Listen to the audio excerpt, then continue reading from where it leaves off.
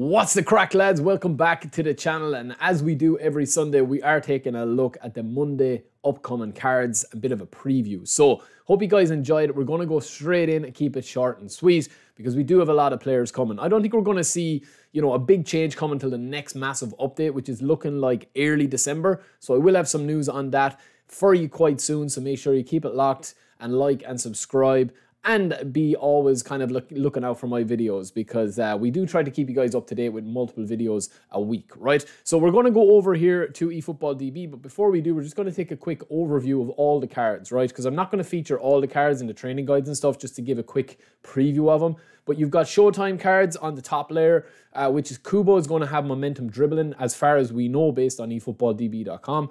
Bellingham's going to be a Showtime, Morata's going to be a Showtime, and then we've got Casillas, Puyol and Edmilson as the new booster legends, right? Then you have Guardians, which are going to be the Spanish League Guardians and the Spanish League attackers, right? So we've seen this with the English League attackers and Guardians as well. Now we've got to flip to the Spanish ones. So if you go back maybe 12 months with eFootball 23, you will see that these were kind of released around the same time. So it's kind of the same pattern that they're following, right? But let's go over, we're actually going to go over to the website itself and take a look at some of the cards, right? Let me see if I can...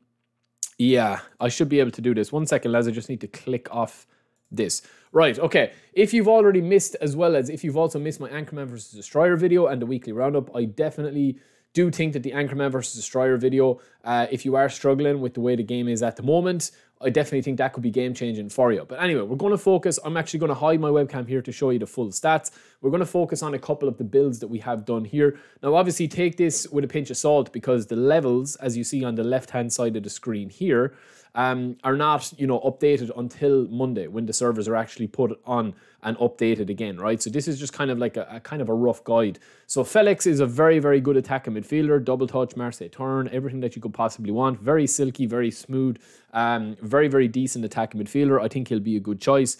If you haven't been playing the game that long and you've missed out on some cards from him, he is a beast of a player. Kind of like him, Pedri, Simmons from the Dutch league. They're all are from, I think he's playing with Leipzig now, I'm not too sure. But anyway, yeah, all of these players are going to be like really, really, really solid in that attacking midfielder role, right? We also have Williams as a centre forward, just a traditional kind of speedster centre forward, 96 acceleration, 80 balance, 75 tight possession is a little bit bad, but he is quite tall, so he's kind of good in the air as well. We also have a Sevilla's Luca Bacchio. This guy is a very, very fast winger as well. I mean, we had Diaz last week. I think Diaz kind of shades it. But this guy is quite decent as well if you have not got like a really pacey winger or if you haven't been playing the game too long and you get lucky enough, right?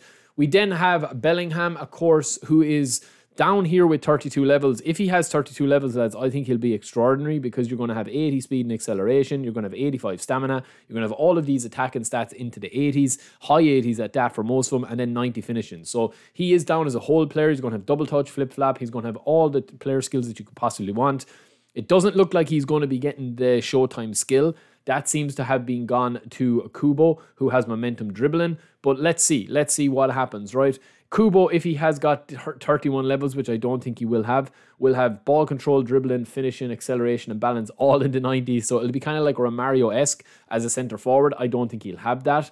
Morata is going to be down as kind of like a tall aerial threat kind of centre forward, but he does have 92 acceleration, which is nice to see Morata kind of rewarded. Now, this is only 28 progression points or levels on him, so he might have more or less than that, right?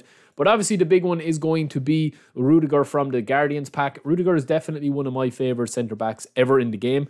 I've actually got him back into my Division 1 squad playing tryhard mode, and he's been unbelievable. And speaking of his partner, it is none other than the original legend Puyol. Now, this new Puyol that's coming looks incredible. If he does have 27 levels or more, which he should have, and the booster, he's practically going to be one of the most overpowered players in the game, right? He's going to, I would say, have a boost with the booster to heading, probably physical contact, and I would also say tackling and aggression. That's probably where they'll go with him. So you're going to have nearly maxed out defensive stats well into the 90s, speed and acceleration around 80, and if he does have more levels than 27, he is going to be really, really, really solid, right? Moving back to the Guardians pack, we also have a top pick in Acuna Matata, as I call him, a beast up the flank. If you have not used a crossing left back yet, and you're looking to score a lot of goals from headers, like you have Collar up front or somebody, he's going to be solid, but not spectacular. And the same with Blind. I mean, look at those defensive stats, defensive awareness, defensive engagement, really, really solid.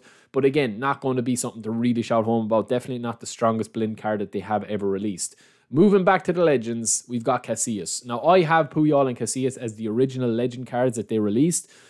So these aren't really going to be massively exciting for me. But if you did miss out on Casillas before, it looks like he's going to be back here. Time will tell whether he actually is the player that comes out. But let's see. It looks like Puyol will be there as well.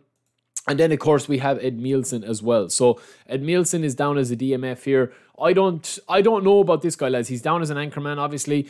He is a fairly decent player, but based on the stats here, I just feel like now the best thing to do is to sit and wait and see what your coins will be able to get you with the next big update. Because bear in mind as well, and I am going to be doing a video on it, the contract situation is going to have to be resolved.